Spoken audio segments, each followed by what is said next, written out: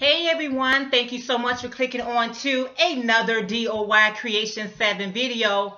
Okay guys, I got a couple of items that I wanted to stop by and share with you all today.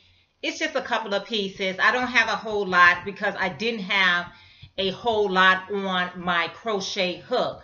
But before I get started, you know I always like to give glory, honor, and praise to the Most High Yah.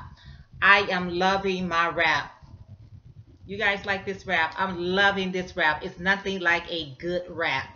So one of the things that I had on my crochet hook was that white top. So let me show you how that top ended. So here it is. So at first it was just like a bralette, and I added this bottom part down here. So this is how it turned out. In here, I added some shell stitch. So I have the shell stitch all the way around. So there's the shell stitch. I did it all the way around, and I started to leave this part open, but I decided to go ahead and close it up and make it into just a nice all cotton top. I have it on with my black t-shirt. And I just took that low. I had a really long drawstring that I really didn't like. So I decided to take that drawstring and just close this whole top center part up like this. I still gotta sew in my strings. But here's the back.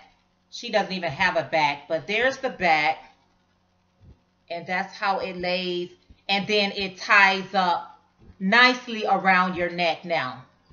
So this is a great all cotton top to go over a t-shirt like I have it right here, or it definitely can go over your tank top.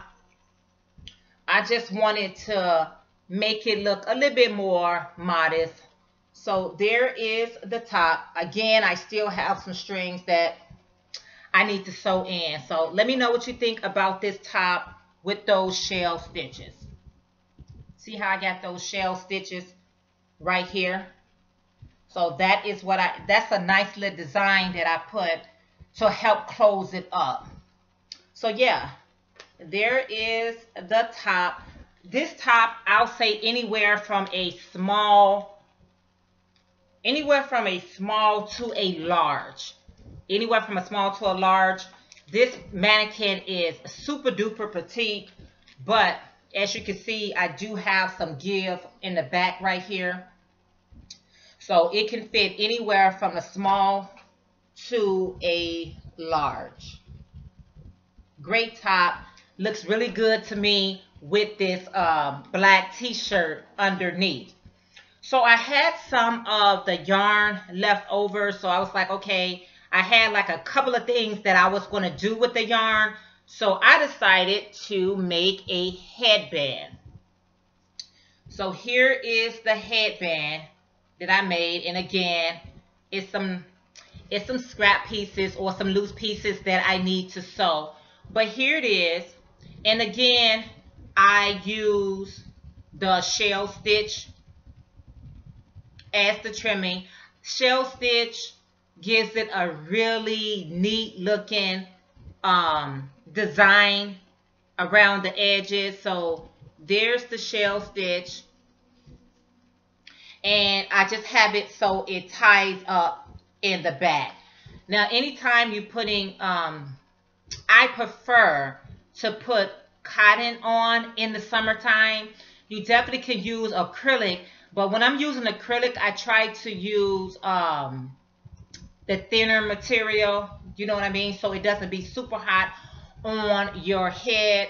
But this white headband is so beautiful. I really love how it turned out. And like I said, I used up all the yarn that my husband purchased. So anyway, there it is. Really beautiful, really great together.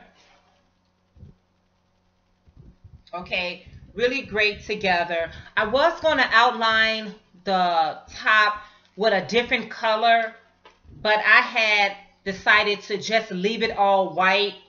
And if you're wearing a different t-shirt or whatever you're going to put on underneath this, that could be your preference. Instead of trying to match it up to the yellow or the red or the blue that I initially said I was going to do, I decided to just leave it all white and then make a headband to go along with it.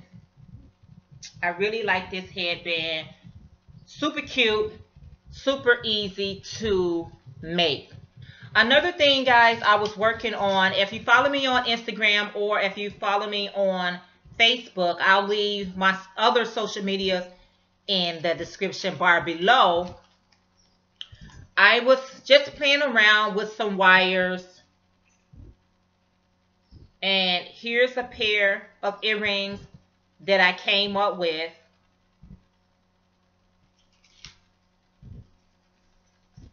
Another one in this purple color. Okay. And I made the purple one, another pair of the purple, even longer. I'll show you what I'm talking about. Let me hold up. Let me show you. So these right here, I made them a tab longer than those. Okay, and then I made the gold ones shorter. I got a short pair and a long pair of the gold plated one as well. So here's the short one against the longer one. Okay, I really love these earrings that I have on in my ears right here. But I bought this from someone at a vendor at an event that I was a vendor at, and I really loved how she did the wire. So she did some really cool moves with this wire right here, and I was trying to do the same thing. So let me show you how this looks on. So here it is. Like I said, I was just playing around. They are very, very light. I was just messing around. Can't say that enough. But there it is. Okay. So those are the longer ones. And then the smaller ones. So here are, these so light you don't even know you got them in your ear. But there are the smaller ones. How cute are those? So let me show you how the purple ones look. It's in the purple family. It's not like it's a deep purple.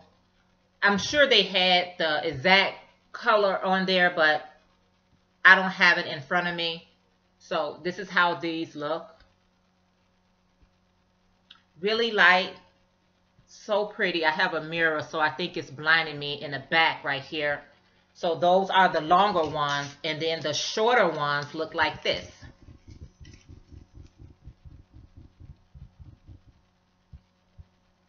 Lakeisha, you see I got your band on.